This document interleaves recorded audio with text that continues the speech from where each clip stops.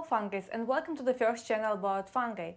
Today I'm going to talk about highly fascinating topic, asexual reproduction of lichens.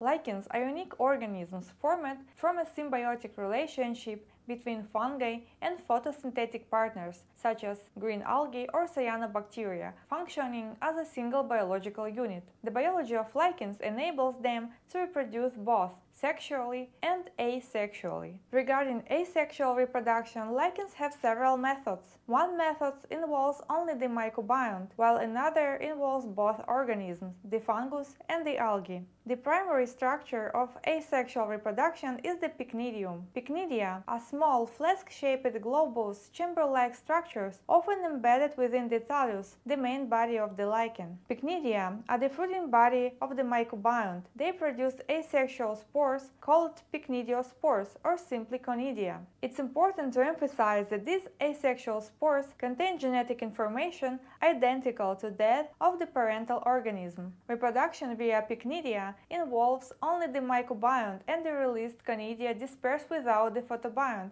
This peculiarity can often be disadvantageous for lichen formation. In order to form a new lichen, pycnidiospores must encounter a suitable photobiont in the environment, which can be very challenging. To the naked eye, pycnidia often appear as black dots or clusters on the thallus surface. Another means of reproduction of lichens is Soredia. Soredia are small spherical clumps of a few algal cells wrapped around by fungal hyphae. Size of Soredia varies between 20 and 100 micrometers, depending on the lichen species. It's one of the most common means of reproduction in many lichens. Soredia typically form within the photobiont layer and emerge through cracks, pores, or disintegration of the thallus surface. In some lichen species, Soredia may appear anywhere on the lichen body, while in the other, their production is restricted to specific areas, known as soralia, which can vary in shape. For example, soralia may appear as linear cracks on the thallus surface or develop as swelling beneath the surface that eventually rupture and release Soredia.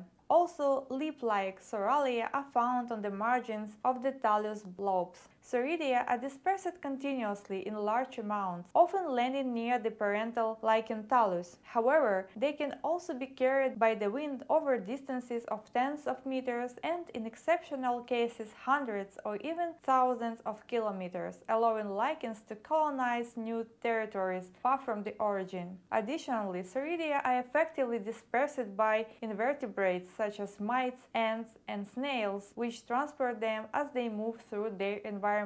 They give lichens a significant advantage because both partners can spread together at the same time. This eliminates the need for lichens to find a compatible algae, which can be a highly challenging task in the environment. Beyond their role in dispersal, Soredia can also act as a source of photobionts for other lichens. Experimentally, Soredia have been studied primarily for their potential in lichen synthesis in vitro and for viability testing. However, successful laboratory synthesis of lichens remains rare, and the factors involved in these processes are still not fully understood. Isidia are minute outgrowths emerging from the surface of lichen thallus, typically measuring between 50 micrometers and about 1 millimeter in length. Usually, Isidia have columnar structure and are composed of both fungal hyphae and photobiont cells. Isidia presence often gives the thallus a distinctive fuzzy appearance, especially in areas where they are densely packed, creating a clear contrast with Isidium-free regions that appear smoother and more defined.